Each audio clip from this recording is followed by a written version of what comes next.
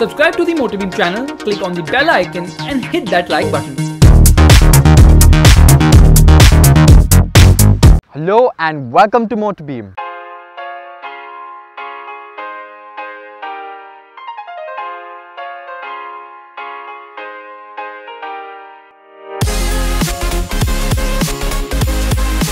And the Kawasaki Ninja 300 has been in the Indian market for the past 4 years. We've had the experience of owning this bike for the past 3 years. We've clocked approximately 14,000 kilometers on this bike. It's been a joyful experience so far, but it's had its fair share of ups and downs. Here's how our long-term experience has been with the Ninja 300.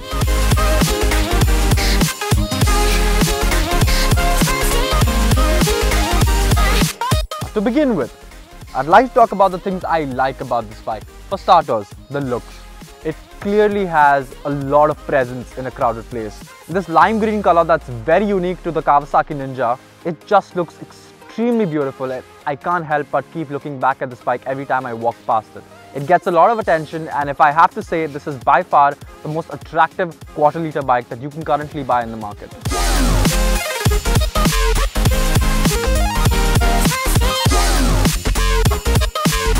Speaking of ergonomics, the Kawasaki Ninja 300 is a very comfortable machine. For long distances, I keep doing Mumbai to Pune journeys on and off. It's a very comfortable bike, and even after going miles and miles, this bike does not tire you.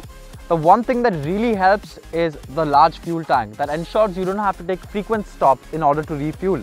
The 70-liter tank just makes sure that you can just go on and on and on without taking any sort of breaks. If I had any sort of gripe with this bike in terms of ergonomics, I think it would be the ground clearance.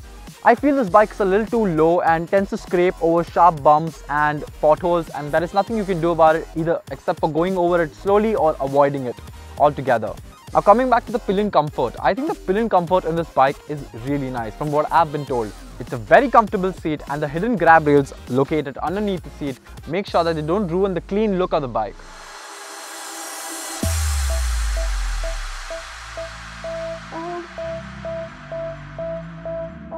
Coming down to storage, under-seat storage is actually pretty generous. You'd be surprised what you can store underneath the seat. I've stored as much as my phone, my wallet, my keys and a torch all at the same time. So that's plenty of space. Speaking of build quality, this bike is very well built. The panels, the switchgears, they're of impeccable quality and it shows.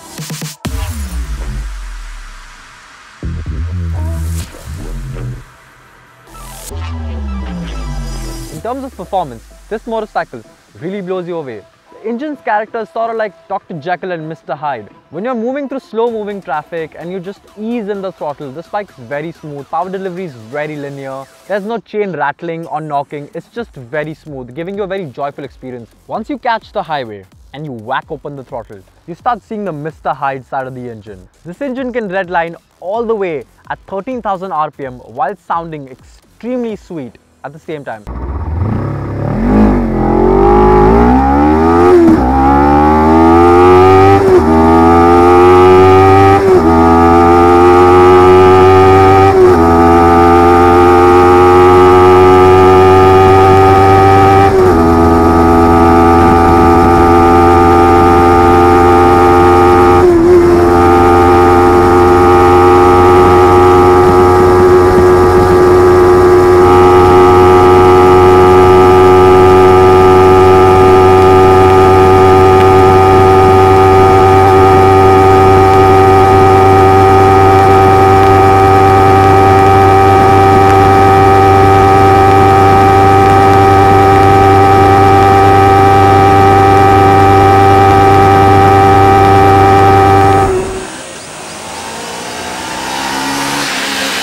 This bike is very smooth even at higher RPMs. There are no vibrations, nothing. This bike is just as smooth as you want it to be. In spite of having such a high redline, there are no vibrations whatsoever. And the smoothness is what wins you over. When you're at speeds as low as 30 or 40 kilometers per hour, this bike can still go on in the 5th gear or the 4th gear with ease. Whereas when you're hitting top speed and trying to cruise on the highway, 6th gear, 100 kilometers per hour, 6,000 RPM, this bike just cruises like butter. Need a quick overtake? All you have to do is just open the throttle. When it comes to handling, the Kawasaki Ninja 300 really knows how to mask its weight. The ride quality is supple and the handling is just fantastic. If anything that lets this bike down, it's the tires. They don't provide adequate amount of grip, and I feel that stock tires could have been better. Speaking of bad tires, they don't really help the braking much since this bike has very weak anchors. In terms of braking, this bike just lacks that feedback and that solid confidence-inspiring grip that you would want from your brakes. The lack of ABS is very prominent.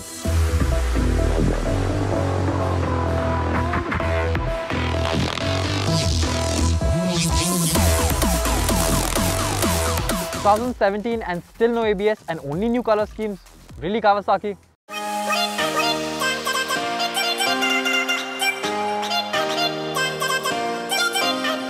In terms of headlight illumination, the headlights are really strong and they give good enough illumination at night. The mirrors give good visibility too.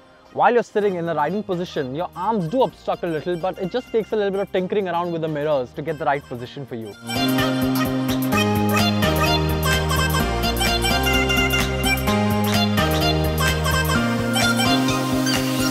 When it comes to service, this bike is very reasonable. I've never paid more than 4,000 for a service. It only starts getting expensive when you start paying for major parts like the fairing or any panel. It gets a little too expensive then.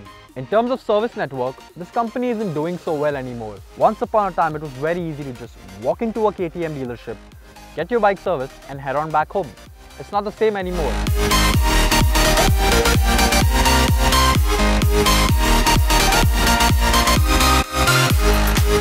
I think there's just one dealership in the whole of Bombay, and that's quite a hiccup for people that want to buy a Kawasaki.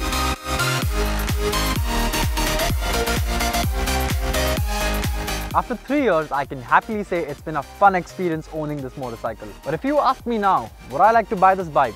My answer would probably be no. Because no matter how good this bike is, the competition's just moved way too further ahead. And this bike's major sore point is the service network and the lack of ABS. Unless and until Kawasaki does not bring out the next generation Ninja 300 and resolve its service network issue, this is not a bike I would recommend.